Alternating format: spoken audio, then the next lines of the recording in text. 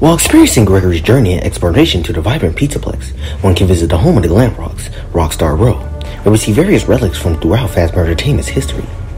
Most of these relics in particular, such as the parts in the display cases and the various children's drawings hung up on the walls, were both from the FNAF 2 and 1 Freddy's, with most of them being present in Fazbear's Fright, which we know was burned down after the events of FNAF 3. With this in mind, it could be possible that the salvagers we hear about in FNAF 3 could have found the Mimic within the remains of either the FNAF 2 or FNAF 1 restaurant, bringing the violent endoskeleton to the horror attraction.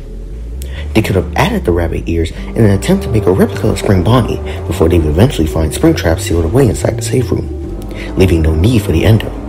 The hide-and-seek game the Mimic saw could have actually been the stalking nature we see Springtrap have during the game.